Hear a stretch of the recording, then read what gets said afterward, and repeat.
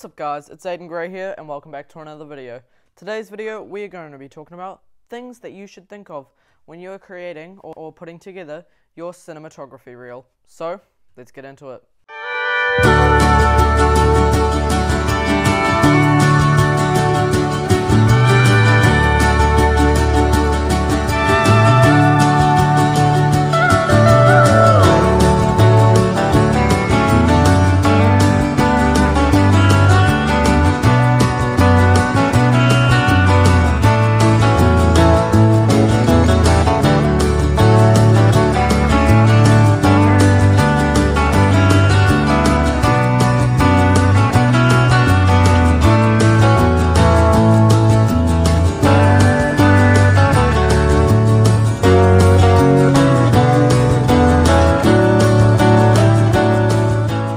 Hey guys, I'm back, and just in a new place today. It's very sunny out, so I've decided to put myself in this couch bed instead of 3 meters that way, where I usually film, and just use natural lighting and a light.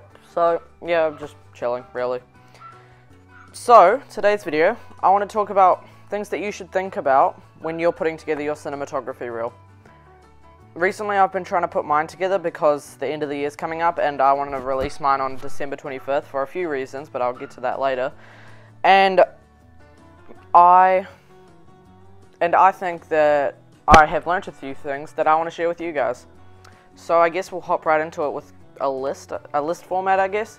So let's go. So the first thing I want to talk about is what is a reel, a cinematography reel to be exact. For me, it's kind of like a resume of all my best shots and cinematic layouts that I've done throughout the year. You can also do it for a month, or even just a shoot or a film singular, but I'm doing it throughout the whole year, and I've been putting it together recently, but using shots from start of the year, January, all the way up until like last week when I did a scene for Case. So I just wanted to talk to you guys about, if you're deciding to put together your reel for the end of the year, what you guys should think about and what you guys should think about putting in it. So yeah, that's pretty much what it is, and I'll get into the reel list. The first thing that you should think about is how long your reel is. Usually your reel goes on your website or your social medias, or both, and it has to be a certain length. Not because of like formatting or something, but because people get bored easily. Now, depends on what your situation is, and my situation is this: I'd send this to people that I want to work for and stuff as a freelancer.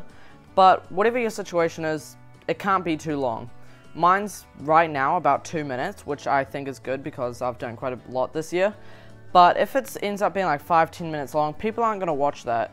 And if you have a case where pretty much all your stuff throughout the year is equally as good, or even save the best for last if you've done that, then people are going to get bored and stop watching after the first 1 minute or 2 minutes of it. And then they might not see at the end of your reel where you have some shots that maybe you did a video for a client that was a gardener, and a different gardening company is watching this video. They're going to think, oh, this guy hasn't done something, maybe we'll find someone else, even though you have, but they've got bored and stopped watching quickly. So you've got to cut it down, 3 to 4 shots per project at least, just 3 or 4 of your best shots. It may be hard because you may be really emotionally attached to some, like I have, and I've had to really struggle to cut down on some shots that I really wanted to use, but you're going to have to do it, and it'll just make it better in the long run. So, length. Cut it down. Now the second thing I want to talk about is your shot selection. Now, your shot selection should be very different. As in, every shot should be different. Every shot should be like, this is just what I think. This is just my opinion on what I think my reel and I want it to look like, and what I think I would look for in a reel if I was looking to hire a cinematographer. I think every shot should kind of be pretty much different. So if you have one project and you have one shot that's really moody, it's like almost dark, you can only see his face or your actor's face, and that shot you've spent hours on it, you think it looks amazing, great, put that in. But if in a different project you have a very, very similar shot, maybe it's just a different person, maybe it's a different mood, I don't know, but the same kind of shot, blackness, like maybe just their face shows, you don't want to put both of those in because it's just repetitive. You want variation in the shots that you have in your reel. Like, for my reel, I have this shot that I'll play now. It's from Case, it hasn't been released yet, but I'll play it now. So that shot had a side on, actor talking, very intense. It was like one of the last shots of the scene to really make an impact. And if I then put in another shot very similar to that, then from a different film, then it could just get repetitive. So I haven't, and that's just alone. But what I could have done is I could have done this, and then this 3 scenes after, same film, same thing, just the same shot pretty much. Then it gets repetitive and they're just saying, oh, this guy's running out of things, maybe he hasn't done. I don't know what they'll think, but I don't think you should have 2 pretty much identical shots. So yeah, variation, have variation in your reel. The third thing is music. Music is a very important part of your reel because nobody just wants to sit there and watch a ton of shots scroll past the screen.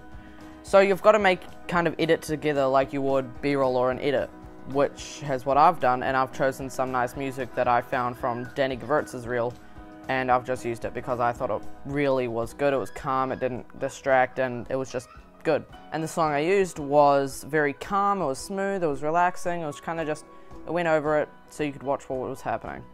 And I think that's what it should be like. You shouldn't have like big rock, heavy metal music like that because then it might distract or it might take away from the thing. Very, very often does this happen where you have very good footage, you have an amazing reel, and then you have bloody electronic hip-hop music going over it, and the person is just thinking, geez, this music is terrible, and it's distracting from the great, amazing, super awesome shot that is going. Maybe like a plane is flying over a dinosaur giving birth. They're going to not think of that because of the terrible music you've chosen. So, nice, calm, relaxing music. Maybe it can be happy, it can be something. Just make sure it doesn't distract from the footage and make sure it's not the thing that people should be looking at. The last thing I wanted to talk about for your reel is where it should go. So, for a lot of you, you might have a website, you'll have, I'm almost certain that you'll have some sort of social media, YouTube, Instagram, Facebook, whatever. And you need to decide where you want to place your cinematic reel. Now, the first thing you should think of is your website. That's where mine is the first place it's going, and it's going at the top. So right now, what I have, if you go down the link in the description and you've ever decided to look at my website, it has big scroll of just lots of projects that I've done for clients, films, anything. Lots of projects I've done, and they're just scrolling there. And as soon as I've finished my cinematic reel, it's going right at the top because it's just a compilation of all those, but the very best shots, the only things and they're kind of the shots that I want the client to see. And I think you should kind of think of the same thing because it's just, you want them to look at it, you want them to go, oh yes, I want this person because these shots are amazing. And also, I'm also putting it on pretty much all my social medias, YouTube, Facebook, and Instagram, because I just want to get it out there. I want people to see it, and I just want it to be like center of attention for my YouTube. So it's going to go on the top. For Instagram, it will be, I guess it'll just be there. I might go scroll down. Facebook, I'll place it there. I'm trying to get it out there and place it as many places as possible. I might try to get people to, like some of my friends to place it on their stuff. I don't know, but I'm just trying to get it out there, and I think you should too, especially on website, right at the top so people can see it. And that's all I really have to talk to you guys about today. Thank you so much for watching. I haven't posted that much recently because I've been working on my other films. Some of the shots you've seen today about Case. I've been like working on that a lot. Oh, hey, Risk. I've been working on that a lot. My dog just came. And yeah, so I haven't been posting that much recently. I'm going to try to get back into the swing of things while I wait for things to happen. I'm just waiting to get some green lights for a scene I want to shoot for Case. I'm waiting for other things to happen, just pretty much waiting. So I'm trying to get back into the swing of YouTube. So thank you guys so much for watching, and I will see you in the next one. Later.